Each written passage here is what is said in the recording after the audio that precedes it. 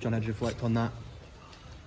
Yeah, very pleasing. We had a tough game at Ibrox against them, so we knew it was going to be a tough game where we had to grind them down.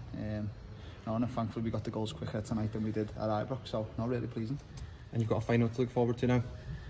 Yeah, again, just really pleasing that we've come through tonight and played well. Really good performance from the lads. Full first half, we were doing the right things, trying to break them down. We had a few decent chances, not clear cut really, but we were doing the right things, getting in the right areas, and then second half the goals come, so really pleasing, and hopefully go to the final in good form. And 2 more goals for James Tavernier, quite a performance for him.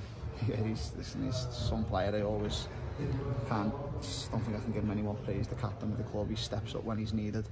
He gets, in my opinion, unfair criticism sometimes from you guys, from people outside, but you know, sometimes he doesn't get enough credit when he gets us out of tough moments, and I just can't speak highly enough of him. He's a man mountain, and when the pressure's on, he steps up. A good win in midweek, John, really good performance, big win today. Where do you think the confidence is at in the group under the new manager? Yeah, really high. He's been so good, honestly, since he's come in.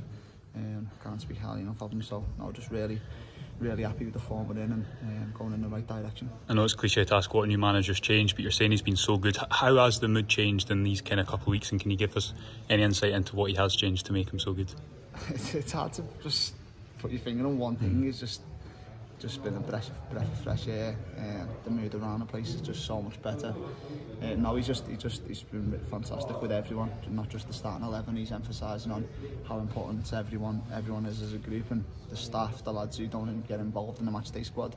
Got some fantastic players who haven't even been involved today, so just emphasising on keeping everyone together.